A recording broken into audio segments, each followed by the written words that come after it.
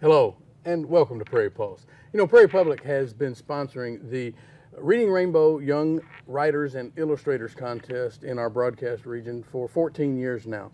And this year, we had more than 380 children who participated in grades kindergarten through the third grade. And you know, they're all winners as they wrote their stories and illustrated them and sent them in to be judged.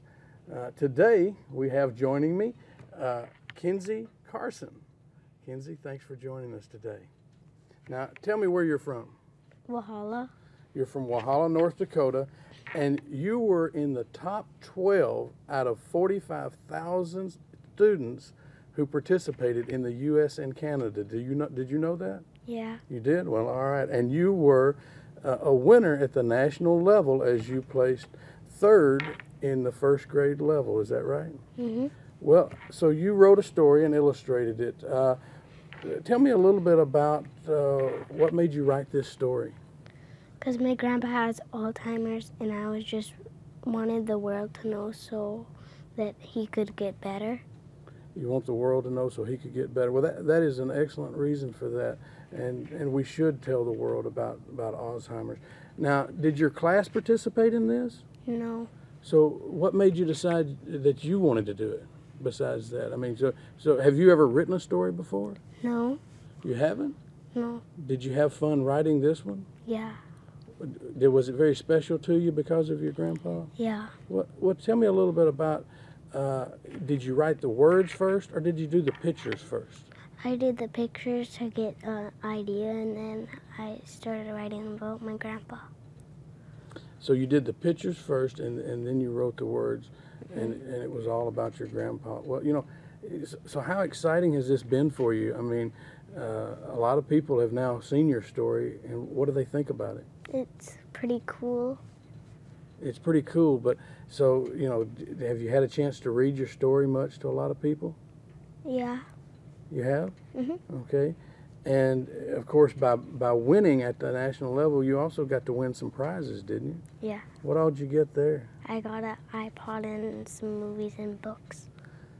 An iPod, a Reading Rainbow book, and, yeah, some movies. And also, I think your school is going to get something because you won. So they're going to receive some of those items also, aren't they? Mm-hmm. Well, that's great for you and your school. Are you going to encourage your classmates to write stories in the future? Yeah, probably. Probably, because I think that's great, because your class didn't do it, but you did it, and you won first place at the local level and then went on to win at the national level. So, I mean, that is fantastic. Now, tell me a little bit about your grandpa. Do you get to see him much? Yeah. You do? Well, that's good. And now, where is Grandpa is where? In the nursing home. In Walhalla? Mm-hmm. He is? Okay. Well, that's great. Can you read your story for us? Sure. You can? Okay. Grandpa and Me by Kenzie Carson. My dad tells me stories about Grandpa when he was his dad. When my dad was a little boy, my grandpa was smart. He could do lots of things. Now my grandpa has Alzheimer's disease, so he forgets stuff. Grandpa used to play checkers some more and arm wrestling with me. Now we watch TV together. My grandpa calls me that girl because he doesn't remember my name anymore. That's okay because I think the nickname is cool. When I was 5, Grandpa took me for four-wheeler rides, but now he doesn't because he can't drive. Now we walk together. Grandpa tells me which foot goes in his shoe, and he says, "How do you know this stuff?" Grandpa calls his cat a dog, but I understand him. Sometimes my grandpa looks in the mirror and sees himself. He starts talking to himself, but that's okay because it keeps him busy. Once my grandpa put his hand under the lawn mower and cut his thumb. Now we work together so he stays safe. Sometimes I wish that I knew Grandpa when he didn't have Alzheimer's. My grandpa is changing, but he is still special to me. Well, that is a great story, and he is special to you. And again, you wrote this story, and you hope what? People will learn from this again and do about this. That they could give money to the hospital and get something, Medicare or something, to like make him better. So the whole world. So they hope they can find a cure for Alzheimer's. And your story was very educational for us to learn about that. And we hope that are you going to write more stories now? Yeah. You are? Well, that's great. And we thank you for coming in today, and we hope that you continue to write, and then maybe you can participate next year and enter at the 2nd grade level. Can you do that? Yeah. Well, that's great. Kenzie, we hope you enjoy all your prizes, and thank you so much for joining us today. Stay tuned. We'll be right back.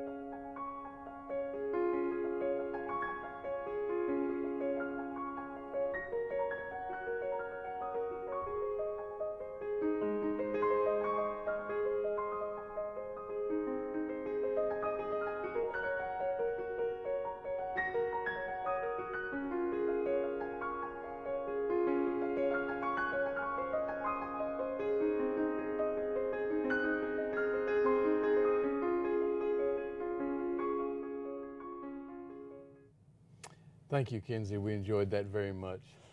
Joining me now is Gretchen Doverovich, because you recently got married. I did. Okay, so that's why I have scratched out the name here. You just told us. Congratulations on that. But you're the regional director for the Alzheimer's Association Minnesota North Dakota chapter.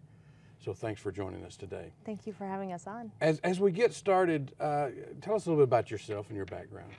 I lived in North Dakota my whole life. I have a degree in social work from Minot State University, and I've worked for the Alzheimer's Association. I started on my 9th year this month, and have almost always worked in long-term care, and really enjoyed working with people that have Alzheimer's disease, related dementias, and have a family connection to the disease as well. Well, you just watched, of course, our Reading Rainbow winner, Kenzie Carson, and as she read her story, what's your reaction to that? It's a great story, really, and she's a wonderful author, and boy, she's very good at interviews. And I guess my thought about it, what my first reaction is that this is not just something that affects old people. That's one of the big myths about this disease. We're all affected by it. Both my husband and I had grandmothers who weren't at our wedding. Because of dementias, and so it's just not something that affects old people, and you don't have to be old to get Alzheimer's disease either. Yeah, well, obviously it appears that this story may have helped Kenzie sort of deal with her grandfather's illnesses and maybe how she was dealing with it, but what's your advice to parents regarding the issue then? When I work with families, and particularly with children, telling them what's going on. There are several books out there that have been written for children, and folks can call our office to access that, but really explaining what's happening and telling them things that they can do when they go to visit Grandma and Grandpa, and what do you say when Grandpa calls the cat a dog? Is the best way to help children, because they know that something's not right with Grandpa or Grandma, and they're scared about it too. Okay. Well, tell us a little bit about, I guess, the Minnesota North Dakota chapter.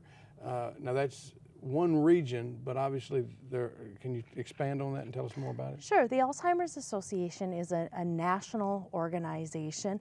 We work with people and families who are affected by Alzheimer's disease and other forms of dementia as well.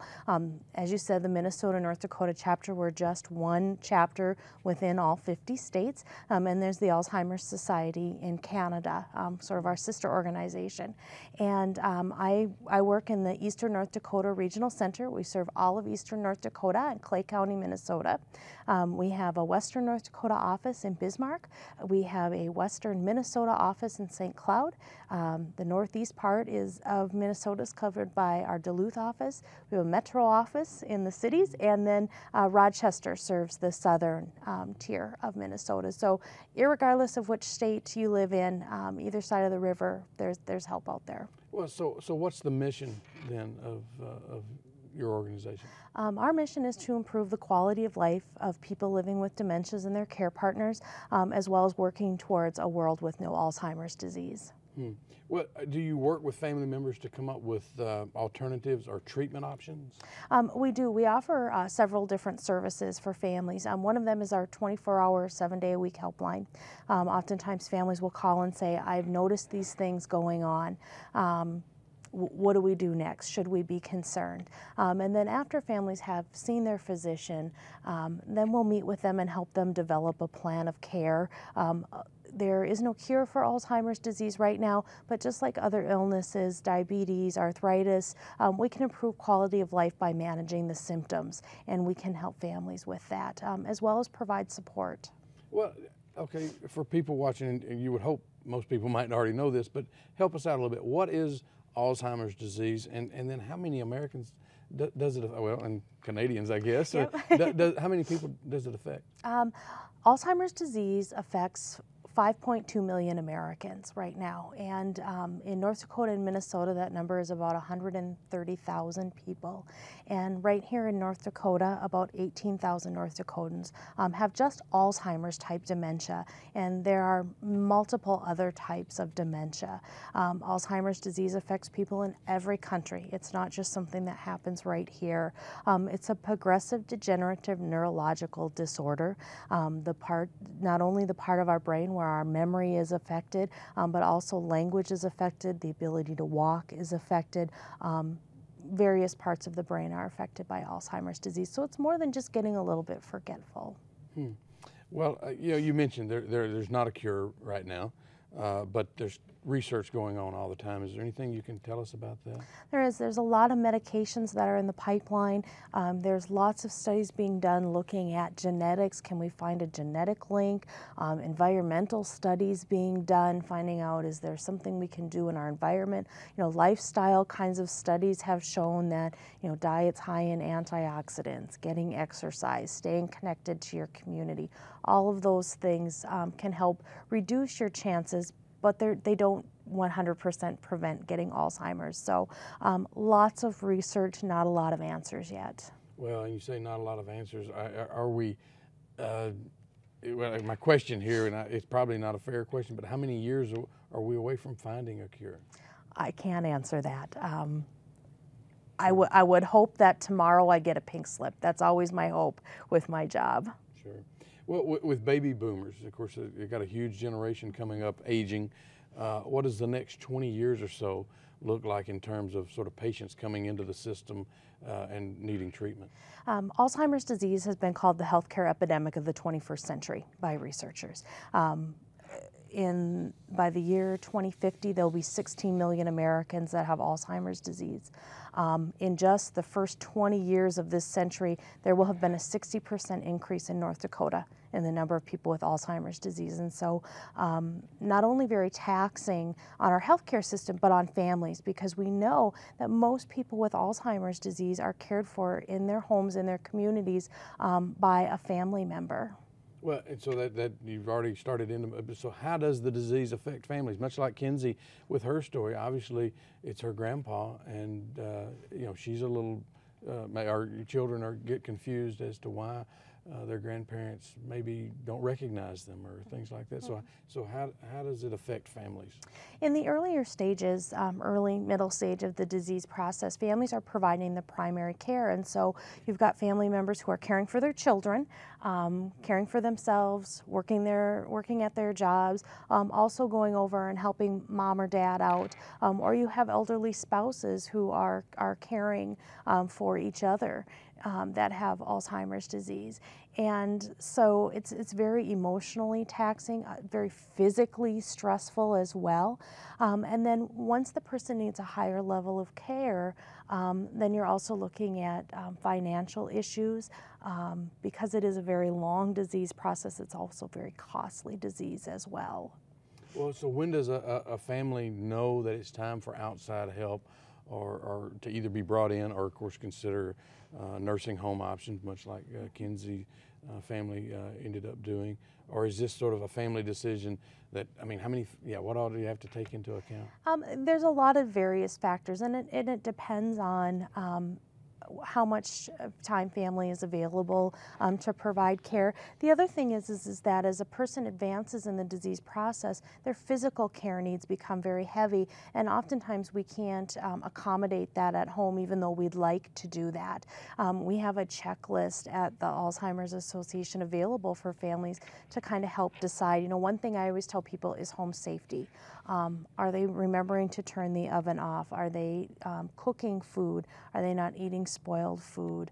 You know, are they not filling the tub full of just hot water? So a lot of home safety kinds of things are triggers that maybe mom or dad can't live at home alone anymore. But from what we know of the disease, how come patients can oftentimes remember things from their childhood, but yet can't remember something that happened maybe 2 minutes prior? Short-term memory is affected first, and that's a question I get a lot. People will call our office and say, my mom was just diagnosed with Alzheimer's disease. She remembers everything that happened in 1947. How can that be? And it's the short-term memory that's affected first. And as people progress in Alzheimer's disease, their minds move back in time. And the first things we learn in life are the last things that people tend to forget. And so that's why childhood memories really are the reality of a person that has advanced Alzheimer's disease. And we also know Alzheimer's patients, I guess, can sometimes get violent or obstinate. So I assume this has to be a consideration for families also. It is very difficult for families, and when people with Alzheimer's disease have those more aggressive behaviors, they're actually reacting to things that are happening in their environment. They're lost, they're confused, they're scared, they don't recognize their family members, they don't recognize their environment, and we all react in some way to those things, and oftentimes it comes out in an aggressive way. And so having an environment that's set up for a person with Alzheimer's, knowing how to verbally and non-verbally communicate with someone that has Alzheimer's disease, and knowing correct care techniques can pretty much eliminate a lot of those behaviors. And so families, you know, we always encourage them, educate yourselves, get support, and utilize appropriate care. No one can do this alone. So then what are the warning signs, I guess the early warning signs that maybe somebody needs to get tested? Always short-term memory loss. Confusion as far as time, showing up at the wrong time or the wrong date, thinking that it's perhaps a different day, putting common items in uncommon places. You know, we all put something somewhere where we're never going to forget it, and then we spend 2 hours in the morning trying to find our purse or our wallet or our keys or our cell phone. That happens. For folks that are in the early stages of Alzheimer's, they never remember where that place is. Other things you see is that people will have personality changes, and mostly you'll see that they withdraw more. It's more and more difficult to go out and do things, ordering off a menu, playing bridge, navigating streets around town, and so folks will want to stay at home where things are familiar. Also difficulty finding words. People will describe items or describe people or places as opposed to be able to specifically name them. Those are things as well. And on. And when people start having problems with their memory right away, they worry, oh my gosh, it's Alzheimer's.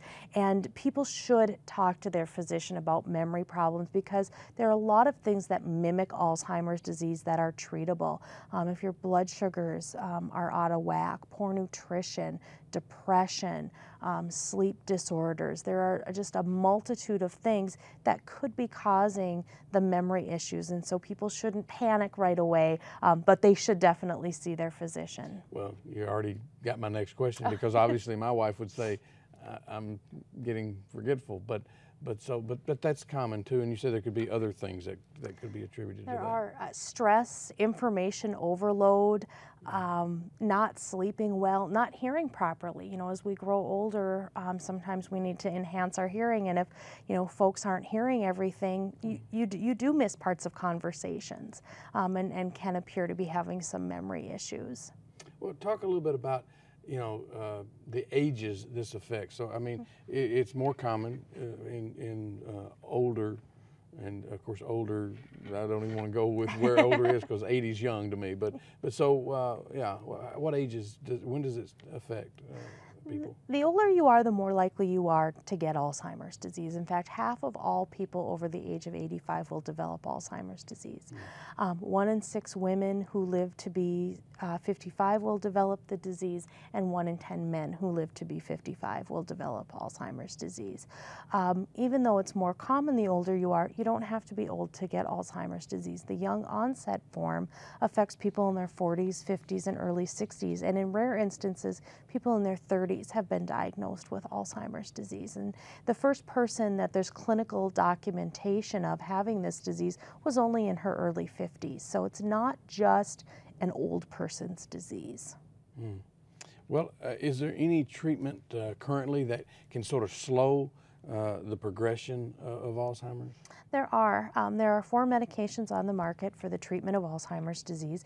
They don't cure Alzheimer's disease. When people take them, oftentimes their family members don't see miraculous improvement in them, but what they do is they help the person retain their skills and the memories they have now for a longer period of time. And so it helps improve quality of life. And they work the best when people start taking them earlier in the disease process. So again, another reason it's important to see your doctor, because you can start treatment sooner and people can start planning for their future. Having a plan is very important when you've been diagnosed with Alzheimer's disease, and we really encourage people who have been diagnosed with the disease to participate in that planning, and with early diagnosis they're able to do that. Okay, well, the Alzheimer's Association, whatever region you happen to be in, so if they contact you, tell us more about, you know, will you go into the home and work with people, or tell us a little bit more about your services. Okay, we offer a variety of services. One of them, that 24-hour, 7-day-a-week helpline that's available. People can call and get information. People can also go to our website, get information, contact staff from that website. We also have a care consultation program where people can come into our offices, or we can do it over the phone or go into their home in some instances and help them develop a plan of care, answer questions that they may have.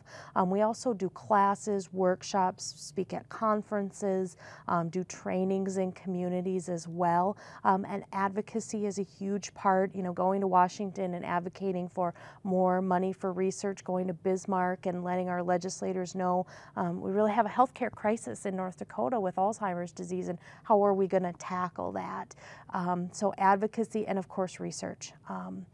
Always advocating raising money through our memory walks for more research dollars as well. And as Kenzie talked about, you know, people can do that. You know, people can ask for more money. People can give money for research so that we can find a cure.